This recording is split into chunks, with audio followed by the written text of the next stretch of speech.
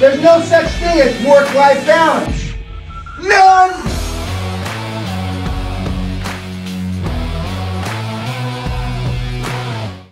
Just fucking do it. Subscribe now. Various of you in this room are driven by different things. An ex-wife that said you were a fucking bum, you were worthless. Something you did as a child. Trying to prove yourself to your grandfather, who was the only guy that had any balls in the country. But there's a different reason. But everybody in this room is marching to the beat of a different drummer. You know, and I don't care, as long as it's moral, ethical, and legal, and morals and ethics swing in the wind. As long as it's legal, I don't give a fuck. I don't give a fuck. And there'll be places, and I told you, if it doesn't have a rule of law, you're pissing in the wind. Unless you're willing to kill people and, you know, play super hardball. And I'm not recommending that to anybody in the room. Although I've had some kids that play that way. Play is not the operative word, that operate that way. Remember, QLA is a mafia model without a gun. If you use a gun, I mean, you're really giving them an opportunity that they can't refuse. And if you sell this right, they won't refuse. Because you are doing them, and for those of you that are on the goody two-shoes end of the continuum, well, I'm their only out. I'm their only succession plan. I'm doing it right by them.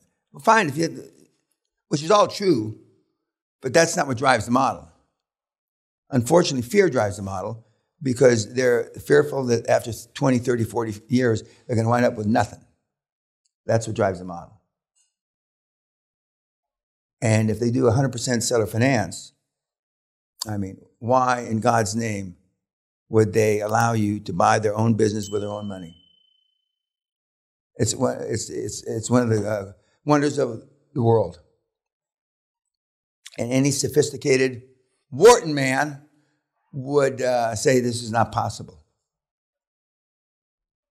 This is not possible.